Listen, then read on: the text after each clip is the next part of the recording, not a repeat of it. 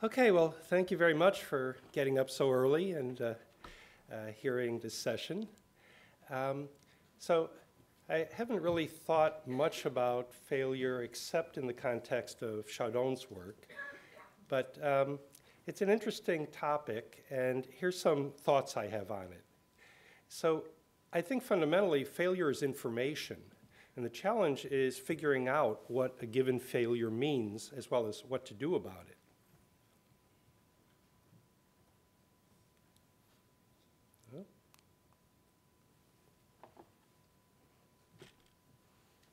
Okay, so some example of successful failures. Sounds like a contradiction, but people here obviously know it isn't. So Alexander Fleming's ruined bacterial colony, famous story, and the lesson from it is that failing at one goal often suggests a different, more important one. Harry Truman's bankrupt haberdashery. For those of us of a certain age, this is a familiar story, but for those of you who are younger, Harry Truman had a hat store in Missouri. He went bankrupt. The store was a complete mess. He decided that maybe this wasn't the best use of his abilities. He went into politics and became president, and a rather good one. So the lesson from this is that failure often tells us to stop wasting our time on activities that we're not good at, or at least not as good as we might be at something else.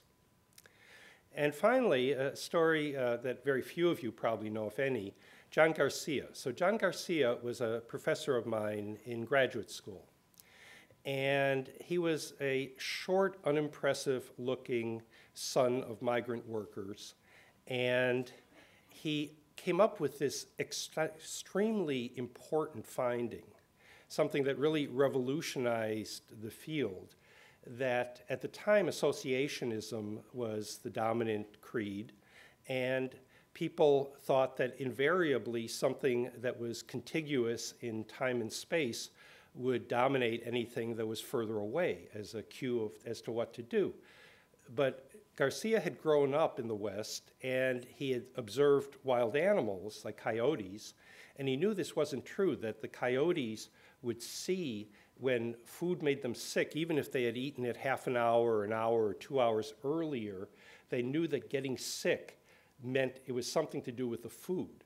And so he set up experiments showing this, where he would give the animal an injection that would make it sick at a predictable time course, and the animal would get sick later, and he would also have the animal eat some meat that was no different than what it usually ate. And the coyotes drew the lesson not that the stimuli in their immediate environment was key, but rather that the stimuli that they had eaten was key. Actually, neither was key. It was the injection, but they didn't know that. And Bill Estes, who was one of the real giants of the field of psychology, was editor of probably the most prominent journal at the time. And he read this paper, and he rejected it. And he just said, "I don't believe it." And Garcia, rather than giving up in the sense of this failure, said, "I'll show the bastards." And he produced demonstration after demonstration with more and more elegant controls that he was right. And eventually, to his credit, Estes, when he stepped down as editor of this journal, wrote his only regret was not having credited Garcia's work, and that Garcia was right and he was wrong. Some of the sweetest words in the English language. So what are the implications of these examples? Well, one is that no single reaction to failure is consistently right. The second one is that wisdom lies in recognizing when the failures mean pursue a specific alternative goal, as in the case of Fleming, when it means show the bastards, as in the case of Garcia, and when it means do something else, as in the case of Truman. So thinking about failure as information leads us to question, well, what should you do when you fail? And there are at least 6 reasonable things depending on the situation. You can abandon the goal, just decide this isn't going to work. You can delay pursuit of the goal. You can say, well, it's something to do later, but I'm not quite where I want to be, and maybe I'll have some ideas that'll make this work later. You can reduce the intensity of the pursuit of a goal, so maybe you change the distribution of your energies to spend more time on what some other goal and only do this a little bit to see if you can understand how to succeed. You can increase the intensity of the pursuit of the goal, think harder about it, do more. You can pursue the same goal in a different way, or you can pursue a different goal. And all of these are perfectly reasonable responses to failure.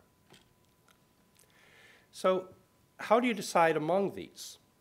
Well, one of them is the importance of the goal, and this is subjective, and people differ. One person's perseverance is another's quixotic quest.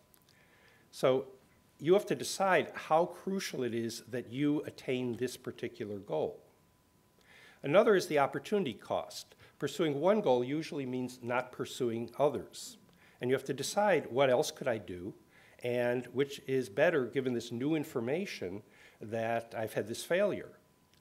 And finally, the sources of failures vary a lot. It's crucial for people to reflect, and I think we should teach children much more to do this, to think about why they failed, and to go from there to say, what can I do about it? Another is some sources can be addressed and others can't, and you have to decide which of these two is this situation. And social feedback is valuable in its place, and I'm going to talk more about that theme because I think sometimes we overweigh what the social world tells us. So another consequence of viewing failure as information is that failure is relative. So few activities that you do yield nothing. And the question to ask after both successes and failure is whether the game is worth the candle.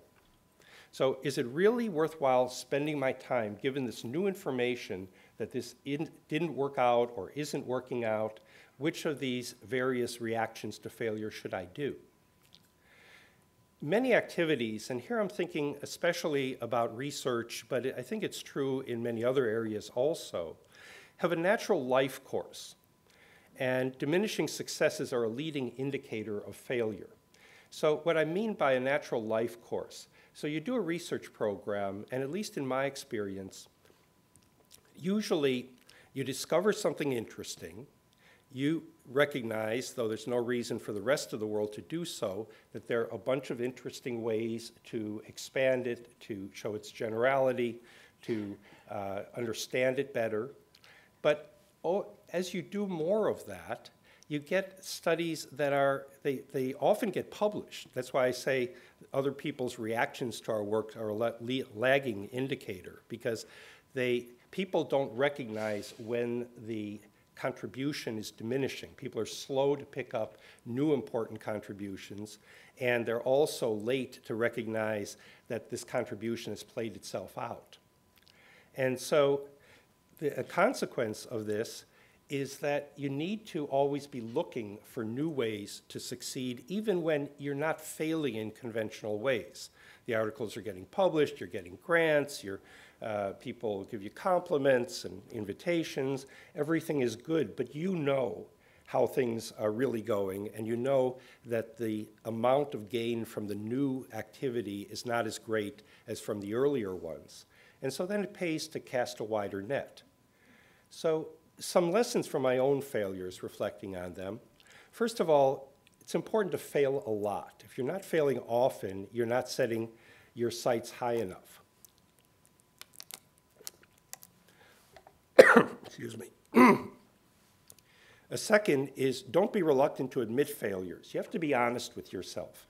There are always a lot of worthwhile options, including ones that you don't know until you really start thinking about, this isn't working as well as it should. I need to start thinking about what my alternatives are. The third is this recognition of the natural life course of research thrusts. And as things are playing out, it's a good idea to diversify your portfolio, to start looking at things that are different than you've looked at before, but that you suspect might be interesting, might be something you can make a contribution, and that it's worthwhile trying out to see if there's gold there.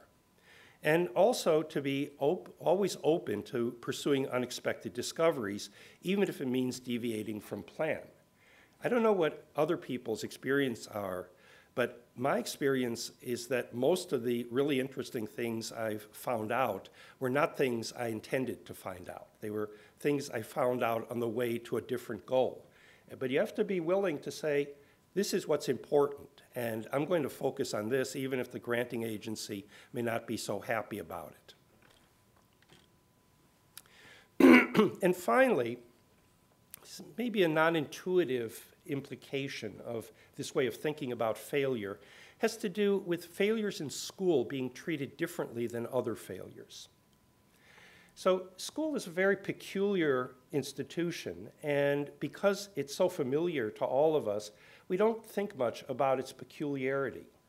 But again, viewing failure as information leads to a somewhat different way of thinking about schooling. So in school, but not elsewhere, certain goals are assumed to be so important that society is justified in making their pursuit obligatory, regardless of the individual's interests, capabilities, successes, and failures.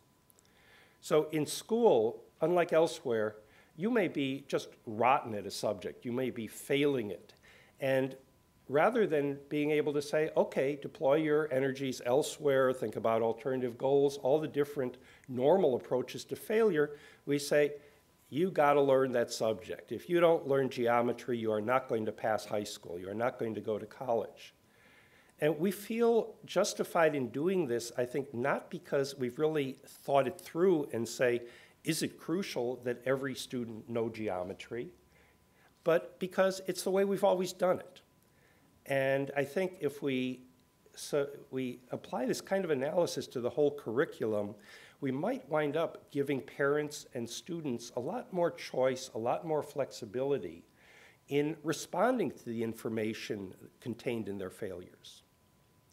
So this view forecloses the usual option of using failure as information that justifies abandoning, delaying, or reducing the pursuit of specific goals. You will pass geometry. And the question I think we need to ask ourselves, not only as people interested in education, but as citizens, is this kind of foreclosure justified? Do we all need to learn to wrestle? I don't know what they do today in gym, but when I went to school, we spent 6 weeks having to wrestle. It was not my thing. I don't think it was the thing of hardly anyone in the class. But I had to do it for 6 weeks, and my partner and I reached an agreement that one time he'd win and one time I'd win, and we wouldn't get too sweaty doing it. But it was not a good experience. It didn't teach me anything except a little bit about the need to game the system. And there are many things like this. It's not just wrestling, drawing, singing, solving geometry problems. When you start thinking about the curriculum and asking yourself, how crucial is it that every person learn this? So maybe someone doesn't like geometry and isn't good at it. Maybe they do better at statistics. I actually don't know why we insist on geometry rather than statistics, given the much more pervasive use of statistics in everyday life as well as in academic disciplines. Why not allow high school students and their parents to treat failure as information the way we do as adults? Thank you.